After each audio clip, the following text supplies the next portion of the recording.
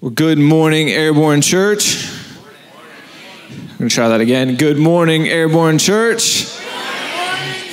One thing that's going to help me, thank you, Lenny. Good morning to you too. One thing that's going to help me a lot is if we're active this morning.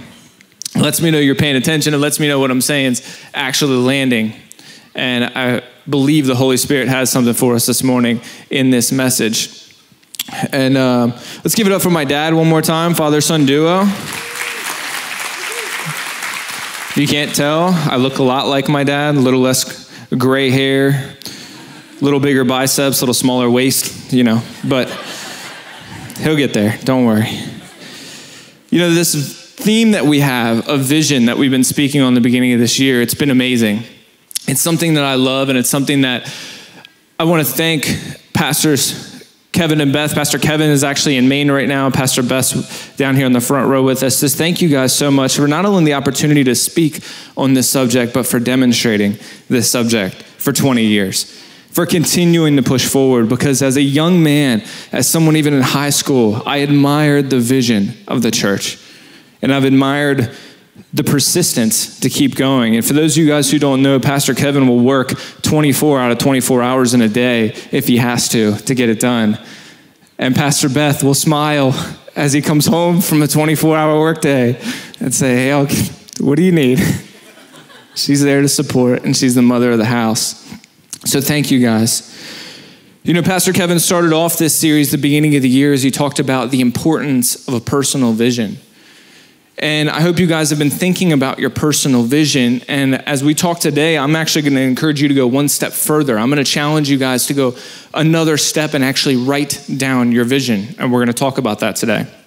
But there's two different types of vision. Oh, and let's not forget Pastor Beth speaking on purpose and finding your purpose. And we're going to talk a little bit more about that today too. But there's two different types of vision. There's a community vision that we support, and then there's a personal vision that we each have. And sometimes people's personal vision will create a community vision and will require support of others. And a lot of times our personal visions will require support of others as well as we build together and are ultimately at the same mission of building the kingdom. But today I want to talk about that personal vision. So if you guys have something to take notes on today, I highly recommend you take some notes. Because if you're going to take this challenge, if you're going to write your personal vision, there's some things, some good guidelines, some good outlines for you to follow in here.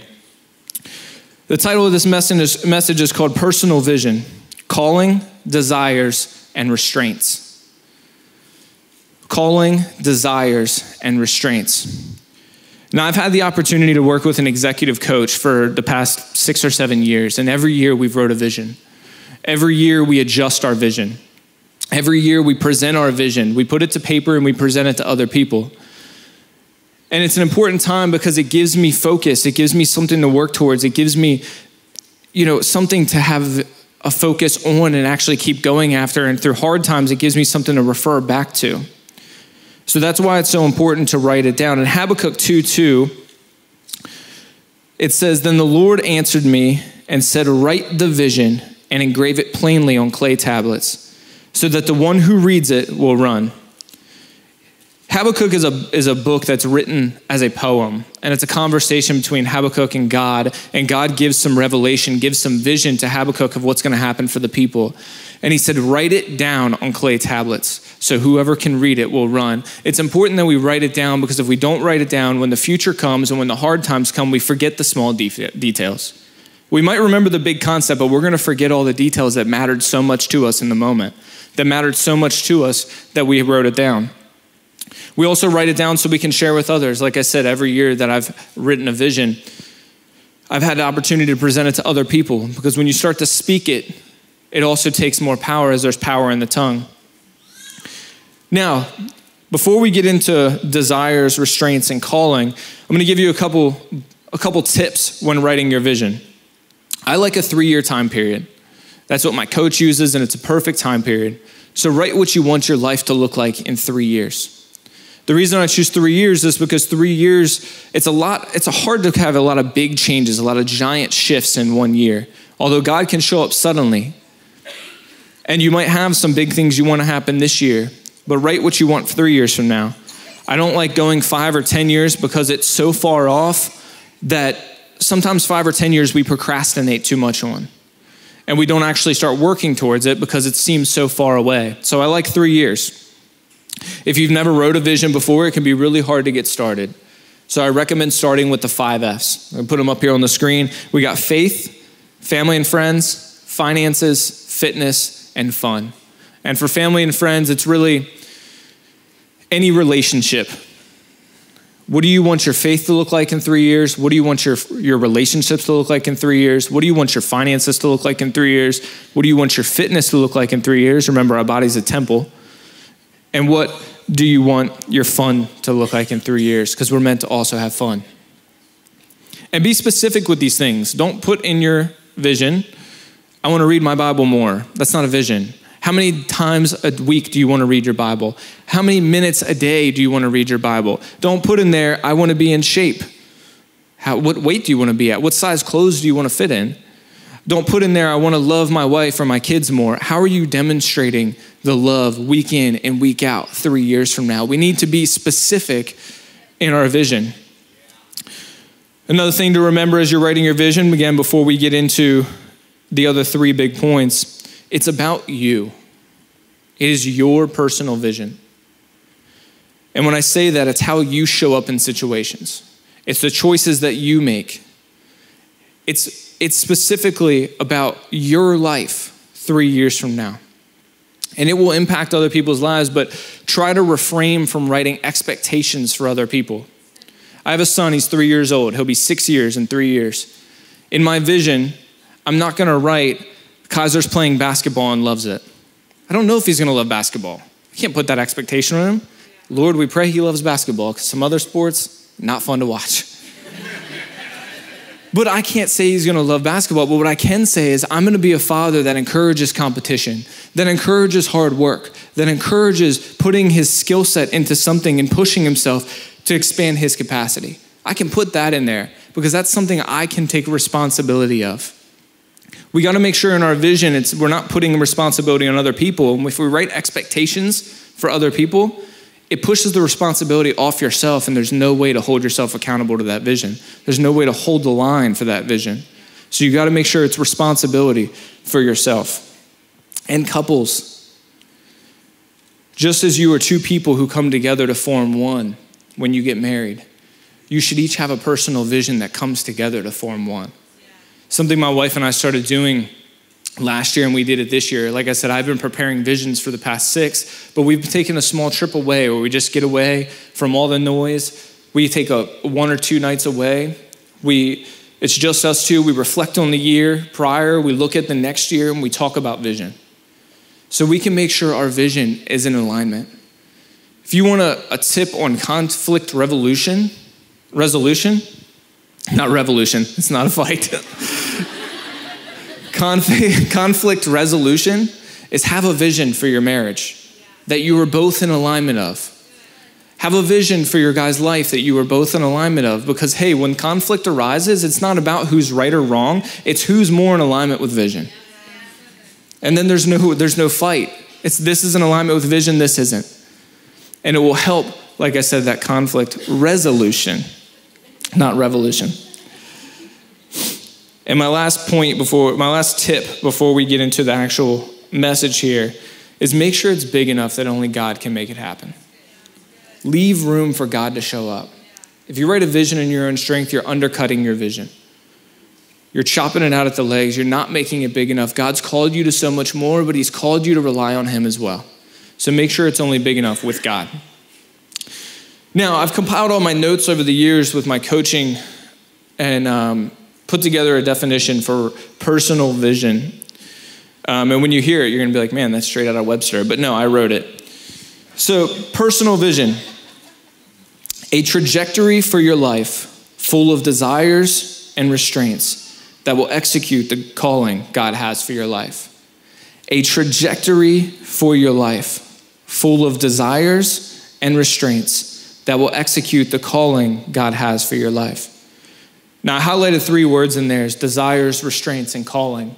And we're going to start with calling because it's the most important out of the 3. Desires and restraints are important, but your calling is the most important. So point number one, your trajectory of calling. Before we get into the word calling, I want to put emphasis on the word trajectory. Remember, I said I encourage you to write a 3-year vision. Well, your 3 years is not your end.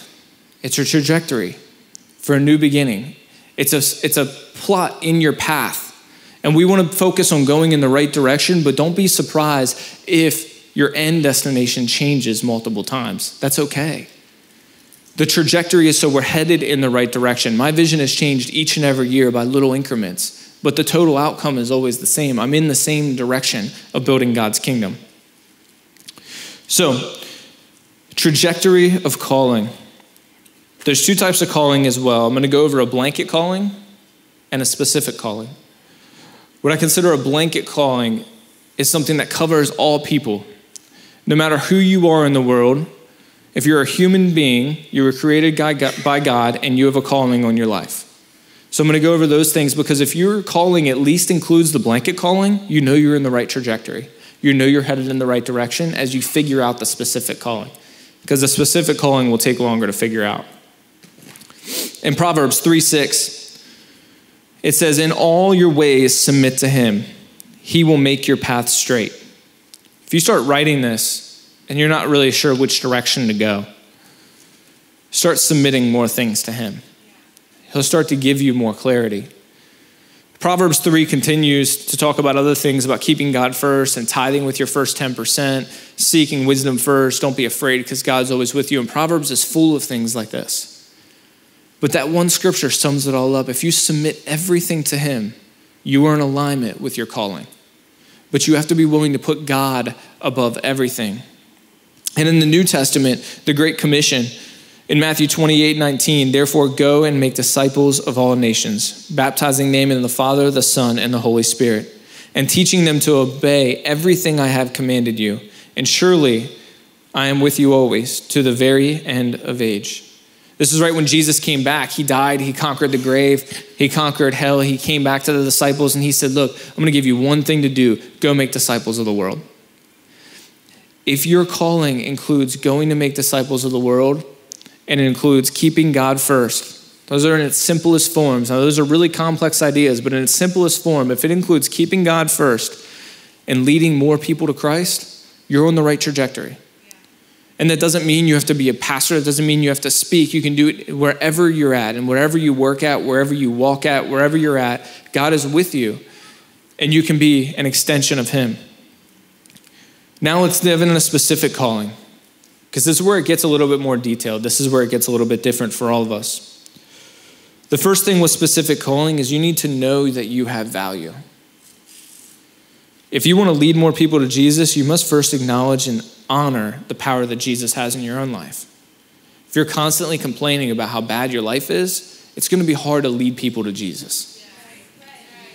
You need to honor what God is doing great in your life. You need to honor the blessings God is doing in your life if you want to lead more people to Jesus.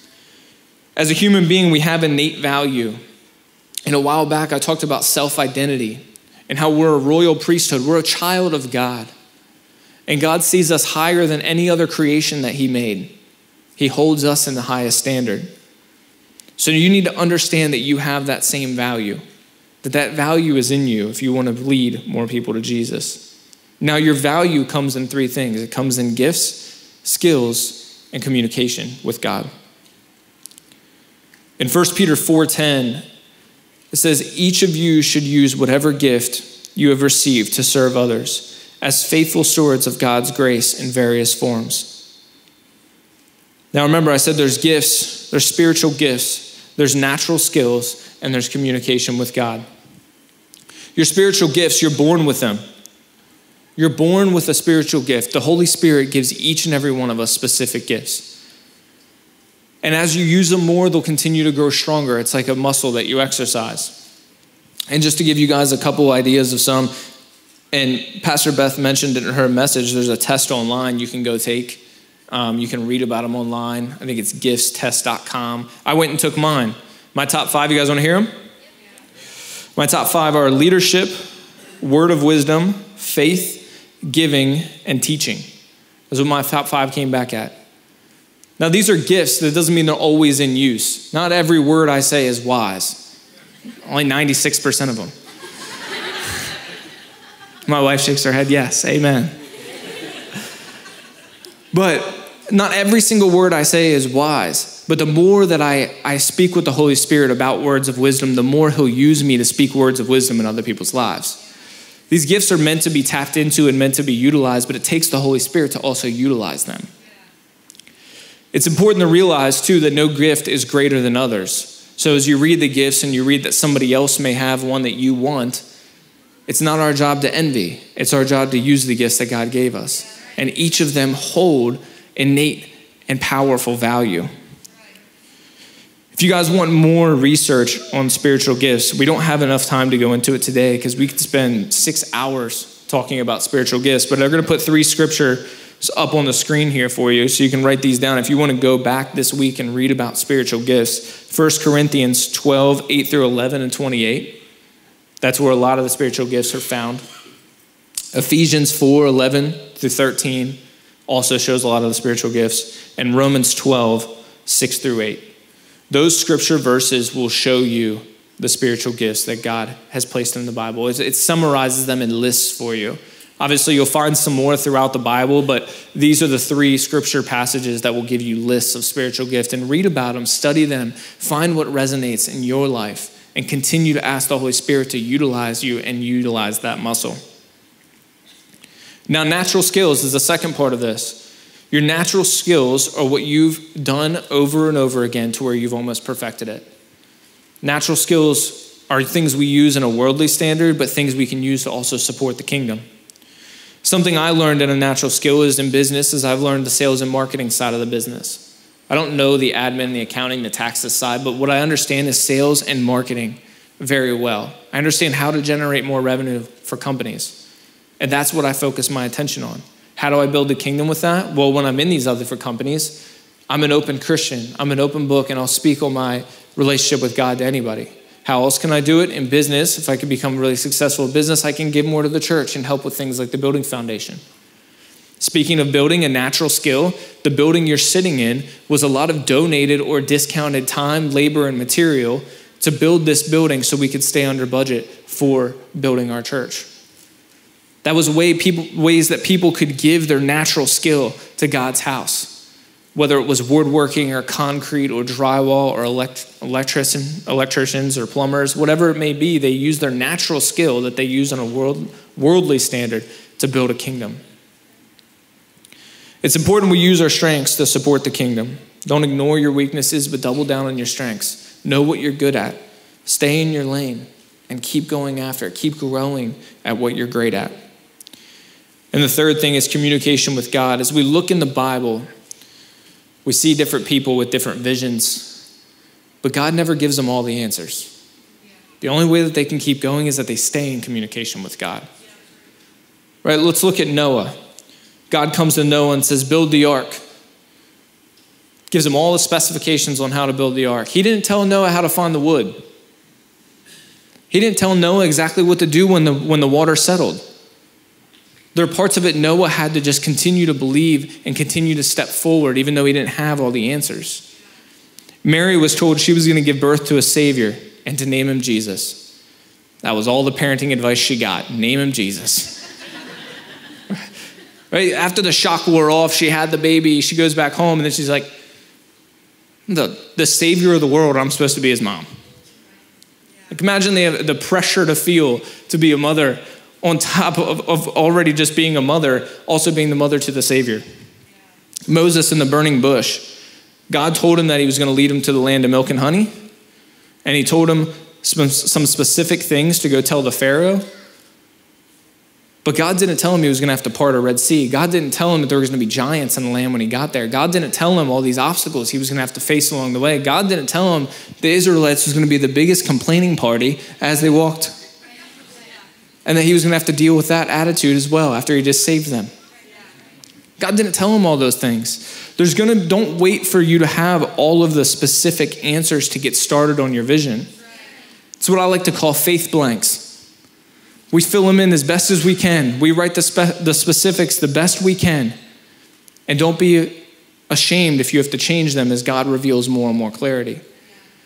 But we can't just sit around and wait for all the answers, because in all of these stories, in every story in the Bible, God didn't give anybody all of the answers except for Jesus. So we have to go ahead and get started. As we wrap up calling, your specific calling should support the blanket calling. Whatever it is God has called you to do as an individual, to use your gifts, to use your skills, to use the communication with him, it should support building the kingdom. Because God still comes first. Before we build our own kingdom on earth, we have to build his kingdom. Your personal vision will also support the community vision and will support other personal visions. It's a chance for us to build interdependence, where we're both strong on our own, but we can go even further and stronger together. We can come together as a community and make a bigger impact when we each have strong personal visions. Number 2, we're going to talk about desires, the things that you want. And I want to let you know right now, it's okay to want things. It's okay to want big things. It's okay to want the house. It's okay to want the car. It's okay to want the vacation with your family. It's okay to want these things. There's some old school thinking that Christians aren't supposed to be wealthy. That's wrong. We're just not supposed to put items and money above God. It doesn't mean we can't enjoy the things while we're here on this earth. In Psalms 37:4, it says, "Take delight in the Lord, and he will give you the desires of your heart." Now, I looked into this word delight in Hebrew. I thought this was really unique, because the word delight in Hebrew is also the word anag, which means to bring great pleasure. And it was also it was mainly used when talking about garments. If somebody wore a really nice silk garment, they would speak about how nice the silk is. They weren't talking about how nice the shirt was or how nice the garment was or the robe. They were talking about how nice the silk itself was when they used the word anag. And they use this word specifically in the scripture because when they're talking about God and it says delight in the Lord, it's not talking about delighting in what God does in your life. It's not talking about delighting in the favor that he pours, the blessings he gives. It's talking about delighting in who he is as your father. It's talking about delighting in him as a person of substance, not all of the things that he just does for you. God does also want to bless us. In Matthew 7:7-8, it says, "Ask and it will be given to you. Seek and you will find. Knock and the door will be open to you. For everyone who asks receives, for everyone who seeks finds, and whoever knocks, the doors will be opened." Make your desires big. God wants to bless you. He's just waiting for you to ask. He's just waiting for you to knock. He's just waiting for you to call out to him. And we serve a God of double portion. We see that with Job. We serve a God of exceedingly abundantly more. It says that in Ephesians. We serve a God that wants to do even more than what your vision currently states. And that's why I encourage you to level it up and make it only possible with God. And number 3, the restraints. As an American society, we've fallen in love with the idea of freedom. And freedom is good. It's why we can all sit here today, because we have freedom of religion. But your vision can't just be a vision of freedom. There's restraints. You know, Pastor Kevin spoke on the scripture, Proverbs 29. It said, without a vision, people will perish. In another translation, it says, without a vision, people will cast off restraints. When we live without restraints, we live in chaos. I mean, we have the 10 commandments, right? No other gods, no other idols. Don't use the Lord's name in vain. Keep the Sabbath holy. Honor your mother and father. Don't murder. Don't commit adultery. Don't steal. Don't bear false witness. And don't envy your neighbor. We have those as restraints already. And I don't know about you, but I don't want freedom in my relationship with my wife. In my vision, I want a strong covenant with my wife and God. I don't want freedom in our relationship. Heck, I don't even want freedom in my diet. I want to feel good. I want to look good. I want to take care of my body. I want restraints in my diet and my vision. There's discipline in the restraints. And it means you're going to have to say goodbye to some things. And if the worship team wants to go ahead and come up, you're going to have to say some goodbye to some bad habits. But I'm going to encourage you to look a layer deeper. Say bye to whatever caused the bad habits in your vision. Dig a little bit deeper in your vision and your pain. It's not about just saying bye to the drugs or alcohol. It's about saying bye to the pain that you're trying to numb in the first place. It's not trying to say bye of speaking negatively or being rude to somebody. It's about saying bye to the resentment that you hold for them in the first place. We need to go a layer deeper in our vision. We need to dig a little bit deeper on what's causing us to do the bad actions that we know are not in alignment with the best version of ourselves. Remember, a vision is supposed to be the best version of yourself. And really quick, because we're short on time, I'm going to summarize these next two. There's two things you got to remember to stay in alignment with your vision. One is commitment. Look, commitment's not good or bad. We always look at commitment as a good thing, but commitment itself is a neutral word. And the truth is we're all committed to something. You're committed to something good or bad, but the commitment itself is neutral.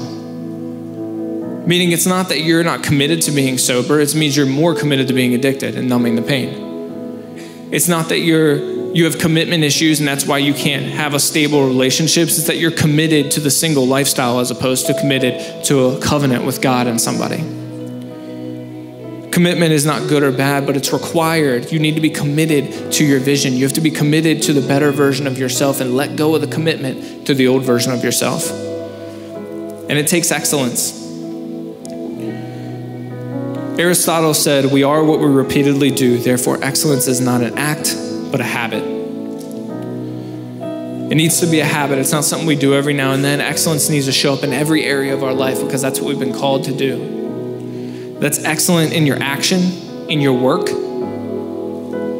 And yeah, we need to work hard. If you have a big vision, do not expect it to come easy. It's going to take a lot of hard work. If you look at any vision in the Bible, it took a lot of hard work and a lot of trials and tribulations to go over. And it's excellence in our servantship.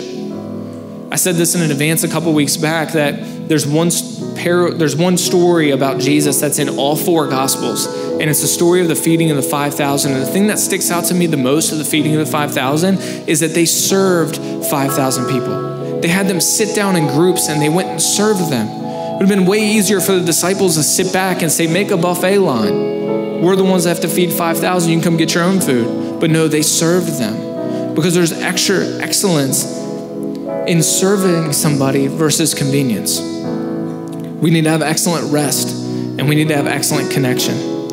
Your relationship with God and with people. You should be reading His word. You should be praying. You should be worshiping to enhance your connection with God. And we are meant to be a community people. When Paul was writing to the church of Corinth, he talks about how the church is supposed to be unified. That the sacrifice Jesus made is supposed to bring us all together. It unifies people together. The church is not supposed to be divided. You're not supposed to be separated. You're supposed to be connected with people. Purpose is important. To have purpose, you need meaning. And to have meaning, you need connection. So I encourage you guys this morning, write a personal vision. Write down your calling. Write down your desires. Write down your restraints. Get committed to that vision. Refer back to it often. And make excellence a habit in your life and in your vision.